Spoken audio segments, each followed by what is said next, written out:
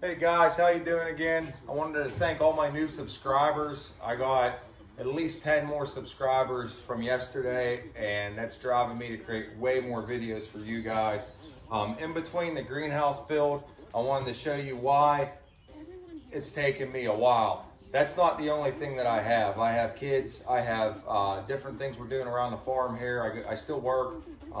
So one of the things we're doing is, you've seen in the cutting potatoes video, which got a lot of support. Thank you guys, love the comments, I replied to everybody. I got the likes, I got the new subscribers, that's great.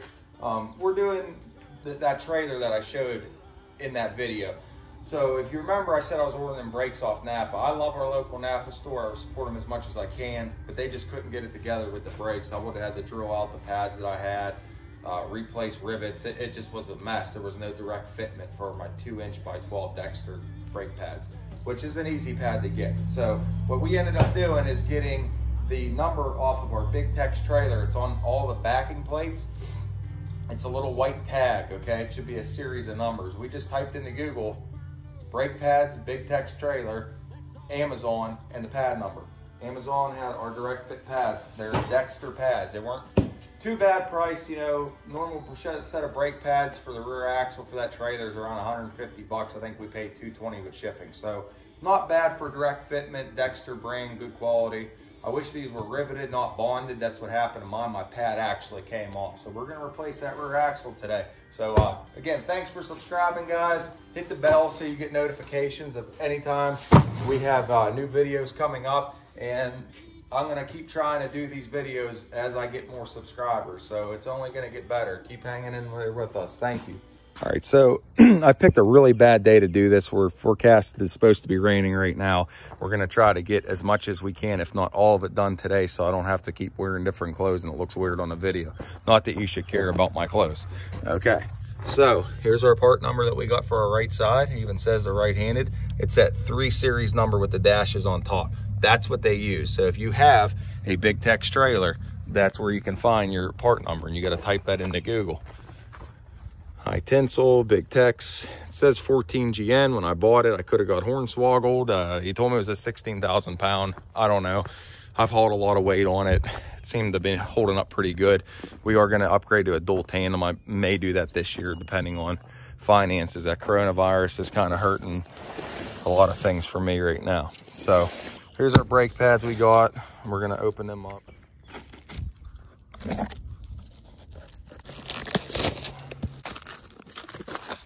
There we go. There's the part number for our right-handed pads. Let's see here. 12 by 2s, left-handed. The number for the left-handed. Guess they're one off here. Complete assembly. All we got to do is bolt these on. These are easier than the Napa pads too. That's another thing. For that $50 more or $70 more, it comes with everything. A new backing plate, new magnet, everything. All you got to do is take those 5 bolts off, bolt them back on, and hardwire it in. You're done. So we try to hurry up and get this done. We wanted to kind of paint under this frame a little bit. It's getting a little rusty and crusty. So right here we have our right hand. Take that out.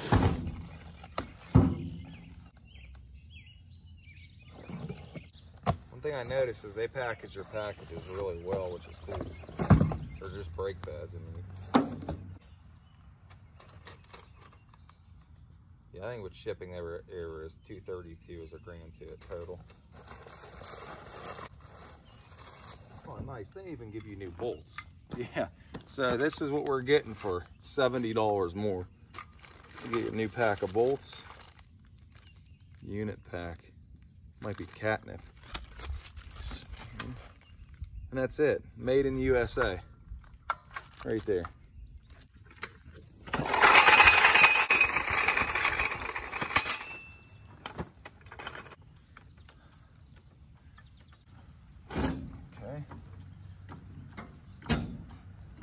Block the wheels on a truck, block the wheels on a trailer, have it in park or have it in gear if you have a manual, and put your emergency brake on. You don't want to get ran over. Obviously we cannot chalk that wheel because it's off the air. If it was down on the ground we would chalk it. I'm going to go get some tools. I'm going to get all my electrical tools first. Then I'm going to get my sockets. I have a lot of American made sockets, but whenever I was doing a lot of mechanics on heavy equipment and triaxles. I bought into Sunx tools. Sunx tools are like the Chinese Snap-on, so I don't support China. But if Mac tools or Snap-on would ever lower their prices, which I can't see happening, I can afford to buy their tools again.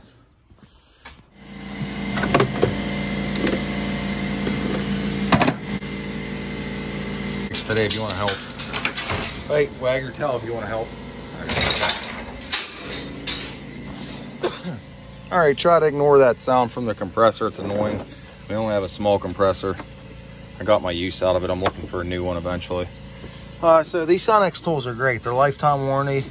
Here's the model I got. I don't know if that helps you. I've had these for a number of years now. But yeah, they're a nice tool. They never break. Okay, we got our wire strippers out. Vice grips, air socket, and hillbilly socket set here, hillbilly hand wrench.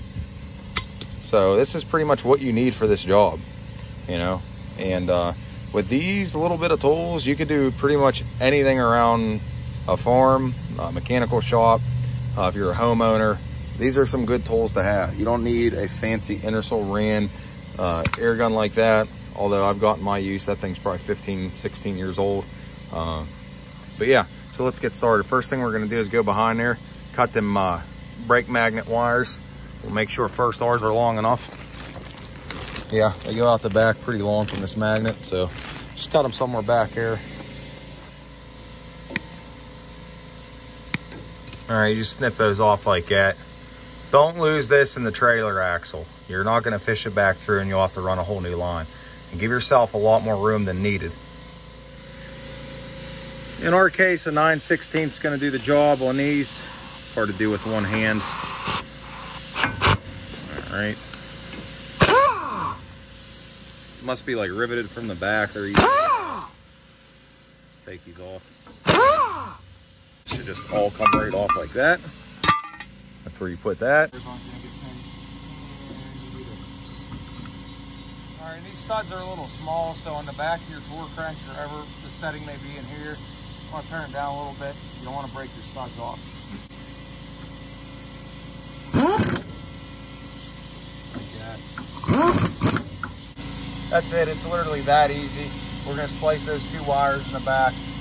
Put our wheels back on. Retighten those. Now, I don't like spending a lot of money on something I don't use a lot. But this is the best wire stripper, this style here, that you could possibly imagine. That's how it works. It's set how long. I just left it set from the factory. I've never really fooled with that. Get your wire, I'll show you how this works. It's so nice. Again, it was that easy. We had to actually go back a little further because this is double coated. It's nice that Big Tex does that. Less water, the better. We're gonna use the red wire connectors. Now these are a shrink wire connector. If you don't know a lot about wire connectors, couplers, whatever they're called, you wanna get the ones that'll melt. You melt these onto the wire and then use tape. So it's a double precaution. If you get corrosion in these, your lights go out, your trailer brakes don't work. So these are the ones we use.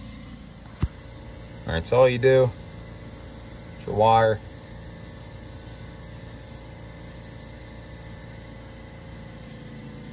get your connector on, sometimes give it a twist, make sure it bottoms out, hits home.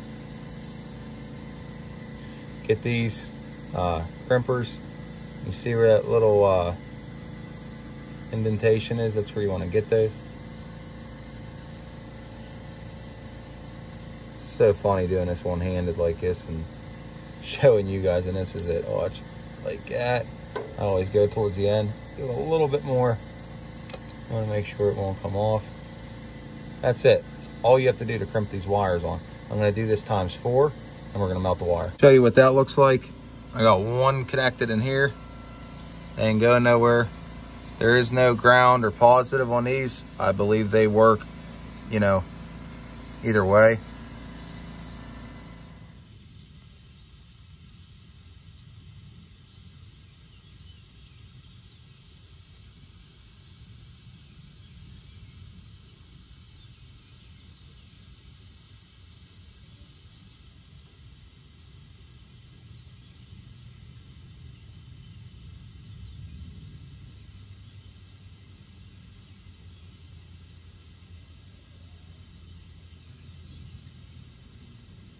wire loop they give you back here that you can put your wires in, extra wire. I left that long. Could even stuff some in if you wanted to, but nothing's gonna hit that. Yeah, we didn't replace any of our drums on this trailer. They were all good. So what we did is we cleaned the rust out with some 80 grit sandpaper, clean around it like this, and that's it. They're good to go. I did install on this side new seals. The seals being $40, I think on the next side I'm gonna try to save. The lug nuts out. Now I'll show you how to adjust the wheel. Okay, just to show you a better picture of what we're doing, you go in, let me see if I can focus that. Focus. Okay. You go in from behind in that little hole with a screwdriver, and all you do is you flip this little wheel down, and that spreads your pads. All we're gonna do, I gotta refocus. All we're gonna do is spin that drum until you start hearing them pads hit a little bit, and it's adjusted. Now these are self-adjusting brake systems Dexter has here, so we really don't have to do that, but it's a good precaution and good habit to get into, just to always adjust your brakes. So we just greased our bearings. I'll show you on the other side how we do that if we have time before the rain hits. But basically, packing a bearing, there's 1,000 YouTube videos. When your seal gets pushed on, you make sure your back bearing's in, your race and your seal. Put it on like this. Slip it over here. Push it on there. Now, I'm gonna bring you over so you can hear that. These things are almost perfectly adjusted for our drums. So,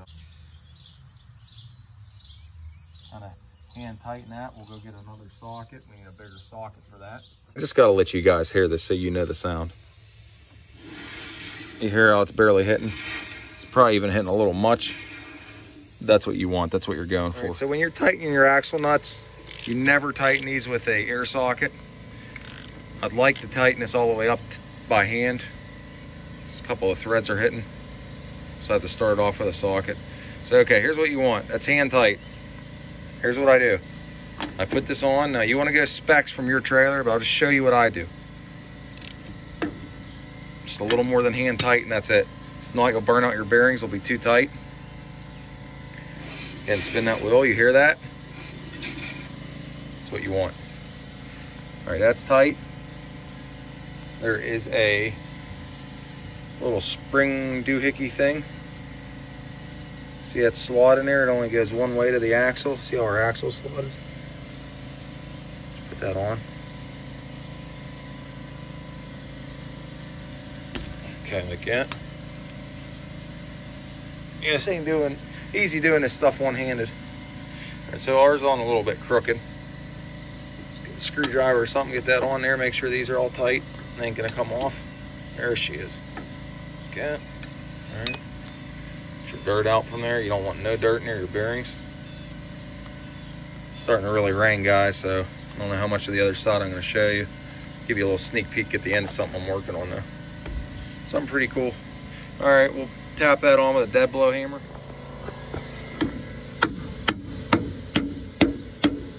These are considered buddy hubs.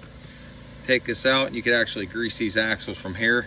But anytime you're doing a brake job, you're better off cleaning all the old grease out, re-greasing the axle, greasing it through here too, and packing all the bearings and getting new seals. And that's what you're going for, right there. Get that wheel on. Now again, there's torque specs to all your guys' wheels. You should follow those specs.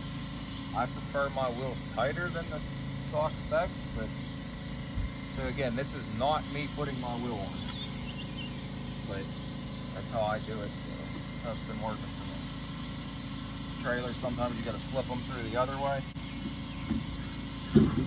No matter what you do, don't ever put anti-seize on your lug nuts. Over time, they'll actually work the other way and freeze up on you. You'll screw up all your threads. You'll have to next thing here, you're going to go in a star pattern. I've got to turn our air gun back up. Remember, we turned it down for the brake job here.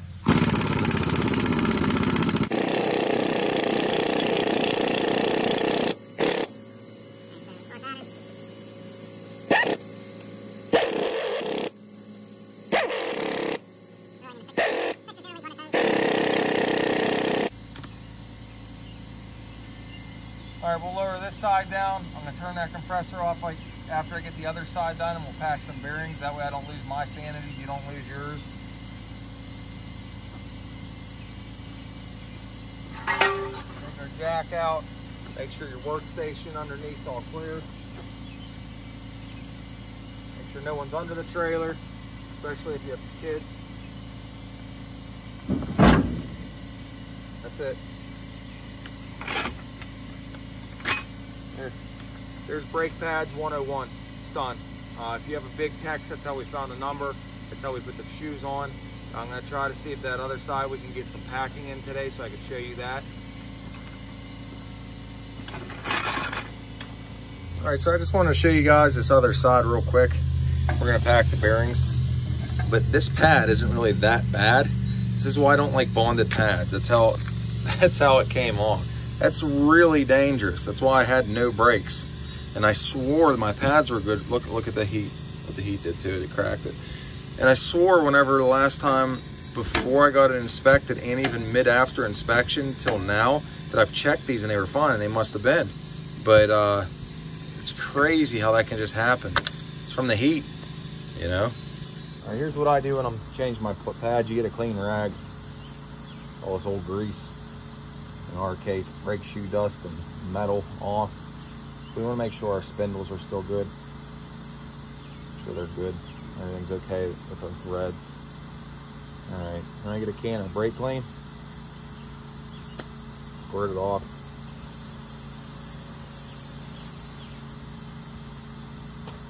Attention, young kids, don't clean your hands with this. Don't. Man, it stinks. You'll have a life of pain like I do with eczema on your hands. Don't do that. Wear gloves when you can.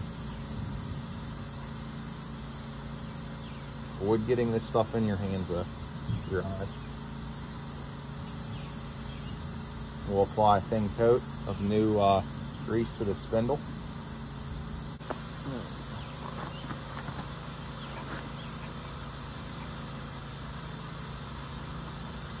Some where your seal's going, so your seal will be smooth.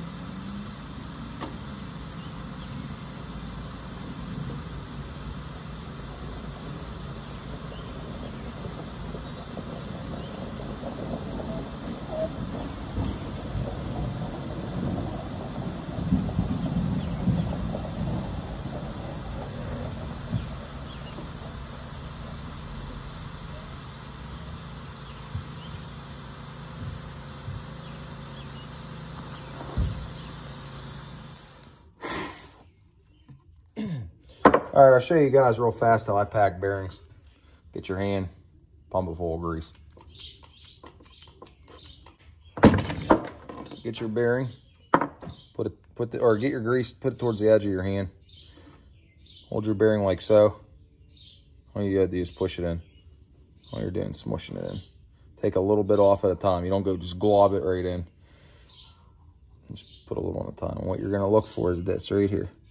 See that little bit's coming out? That's when you know to turn your bearing like that. Just keep going down the line and stuffing it full. You want to stuff that crack full and just keep pushing it in.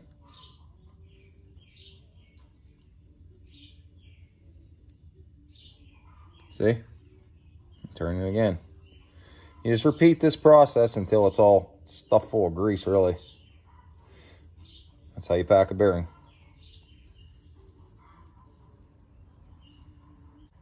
That's it. Okay, we got the trailer brakes all done. Second thing we're doing today, I don't know if I'm going to shoot the whole thing or just when I'm done. See how much time I have left. I got this steel box, believe it or not. Look how thick this is. Somebody who made this. I got this big steel box because we're going to mount a winch on the trailer. I got a 14,000 pound winch I want to mount on there. So got this box for $5 at Rogers, Ohio on the sale. So me and my dad were there, we picked that up. I'm going to cut the front out. Put the rulers on the outside and rulers on the inside. That way the winch will work real smooth.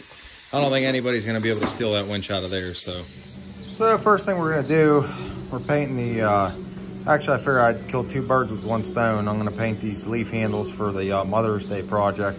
And then I'm going to paint the bottom of this, try to paint this and work on this in the same time. We'll see how that works. First thing we're gonna do though is I gotta make a paint mixer.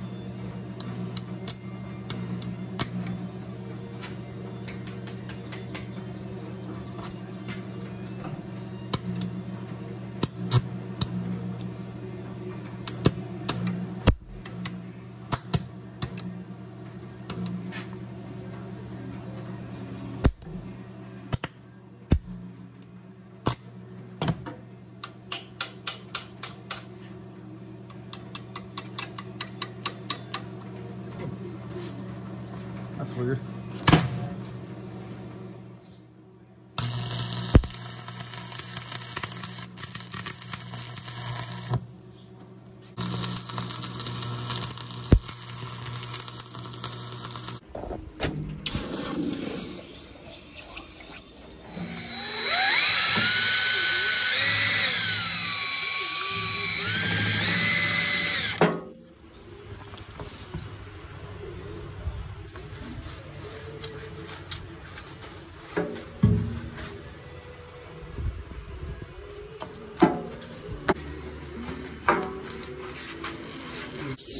See how good that's turning out. Leaves a nice coating.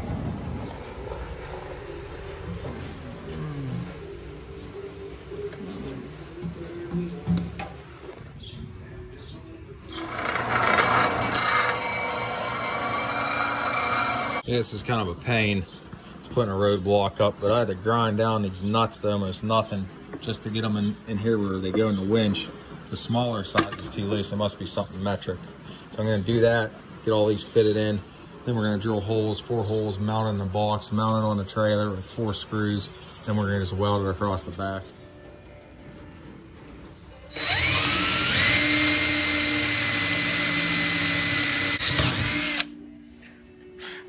All we did here is mark out all our holes on the bottom of the box where that winch is going to sit. We'll drill our pilot holes first, which is a smaller hole, followed by a bigger hole so it's a little easier on the tips. Then we'll bolt the winch in the box and then we'll start mounting it on the trailer. Winch mounted in. Now what we're going to do is cut this out for roller bars. That way the winch cable doesn't get all frayed on the rough edges. That's what those are meant for. That's meant for the cable to ride all along those rollers. So we're going to oversize it, cut it. I think I'm just going to weld it right to the box.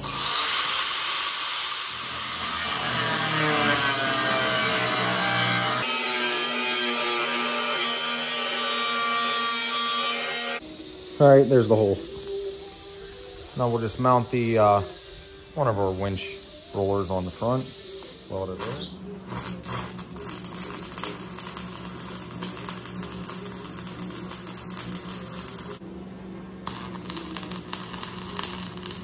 Don't have to be perfect welds. Those will hold just for a roller. All right, we got our box mounted on. Now, this is what I did. I welded this box all the way across. I ain't done yet. Keep welding that. And then it's bolted from underneath so nobody can get it out. The reason why I did that is because when I go to auctions and things like that, people steal a lot. It's not good, but it happens. So I did that. That way they'd have to literally cut those welds off.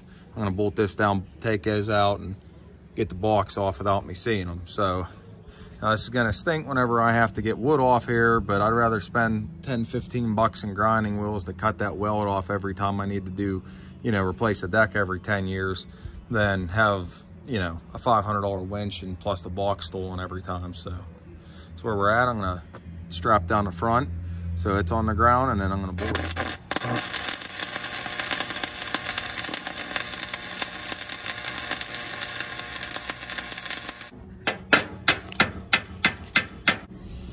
All right, we got the winch all hooked up.